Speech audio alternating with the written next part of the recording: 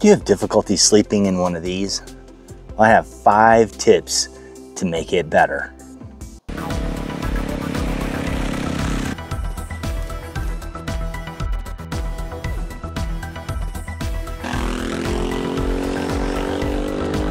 Hey, how's it going? Welcome to my channel.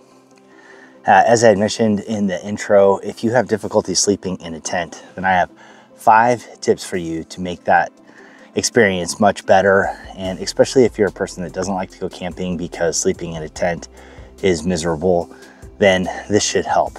Also, for those of us that do a lot of adventure riding, motorcycle riding, sleep is extremely important, especially trying to stay focused in long riding days. You really need to get good sleep overnight. And there are some things that you can do to help improve your sleep. Now, before I get into it, I just want to make a note that none of this has to do with any chemically enhanced sleeping or any types of chemical over the counter or otherwise to help you sleep. These are all behavioral changes that will help you sleep when you're in your tent. And the first 3 that I'm going to cover, there is significant scientific research to back what I am saying. I'm just making sure that those of you out there that have difficulty sleeping in a tent know that there are things that you can do based on actual research. So I will leave links to articles that I found that supports what the tips that I'm giving you. So you can look those up for yourself, read, see what you think, and if those will be helpful to you. Now keep in mind, these are just tips. You don't have to do any of these, or you can do 1, 2, 3, 4, or all 5 of them. It's really up to you. One of these tips is probably going to irritate some of you, but look at the research and then you can make your own decision on whether or not you want to agree with it or follow it. So let's get started.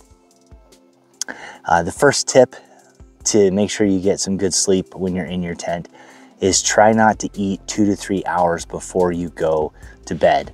Now, I know that is very hard when we're traveling on motorcycles. We usually get to campsites late and it gets dark. If you can't have a fire or there's not a lot to do, we tend to just eat and go to bed.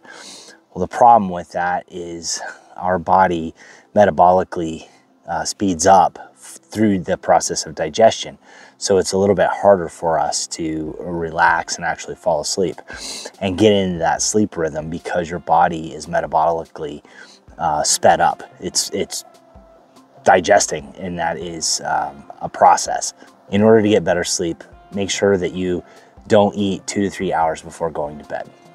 All right, tip 2 is probably not going to be very popular with some of you out there, but keep in mind, this is just a tip to help you get better sleep. And there is research to support the effects, and that is do not drink alcohol before going to bed. I know some of you are immediately going to say that drinking alcohol helps you fall asleep, and that is true, it does. But the problem with alcohol is it interrupts your sleep patterns.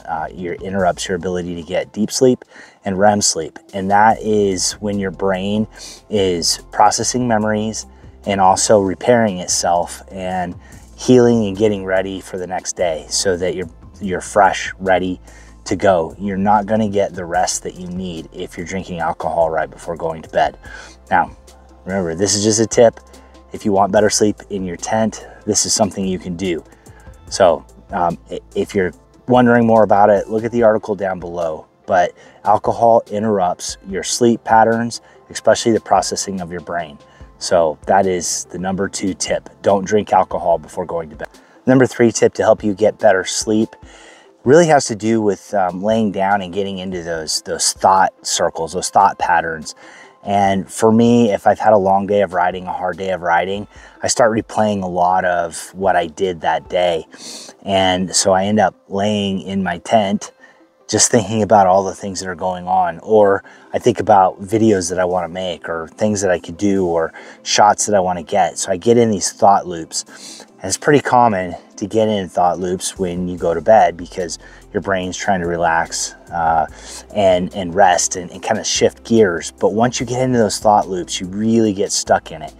And one of the things that you can do to help get you out of that thought loop, get your brain to reset and get ready for sleep, is reading. Reading right before you go to sleep helps give you a brain reset. And in doing that, you'll get out of those thought loops and be able to go to sleep. Now, one of the things is it's not recommended to read from your phone because of the light that comes off of it, or even e-readers. The best that you can do is bring a book to read. And what I've been doing lately, because I didn't have a book, I had forgotten, is I've been reading the owner's manual for my motorcycle. And talk about putting you to sleep, this is the thing that will do it.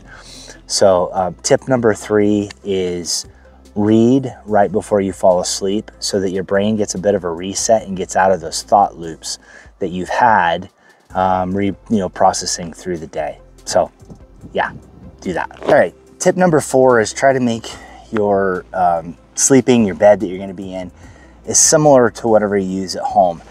I know some people just take their clothes, put them in a bag, wad them up, put them under their head. And that is not as similar as having pillows. Now, these air pillows pack down pretty small. So for me, I carry 2 air pillows and a small cotton pillow. When I sleep at home, I'm a side sleeper. I put a pillow between my legs and I wanna make sure that my head is supported well. So I make sure that the air pillows that I have support my head. I usually use one of these at about 2/3 inflated with another small pillow on top, and then another air pillow between my legs, just so that the way I sleep in my tent is as similar as I sleep at home, so that there isn't a huge change and it's unfamiliar for me for sleeping. So that's what I would say for number 4 is bring pillows. If you use 3 pillows at home when you sleep, try to figure out a way to bring 3 pillows. Air pillows pack down really, really small, so this shouldn't be a problem for you. Tip 5 is with your air mattress, don't overinflate it. Also, don't underinflate it. There is a Goldilocks area of air pressure in there. If you overinflate your air mattress, it's basically gonna feel like you're sleeping on the ground. Maybe you don't feel the rocks, but it's gonna be extremely hard. And if you underinflate it, well, if you're a side sleeper, your hip is gonna be on the ground. So kind of the amount of air pressure I put in there is if I'm sitting on my air mattress, I actually touch the ground. My butt touches the ground, just barely. And then that way, when I lay out, it'll distribute my weight. It'll still have some give to it, and it'll conform to my body a little bit more. Now that can be a little bit trickier in colder weather because your air mattress is gonna lose pressure as it cools off. So when that happens, I've had to wake up in the middle of the night, put a little bit more air pressure in because I started sleeping on the ground. But one of the ways to get better sleep is don't overinflate your air mattress.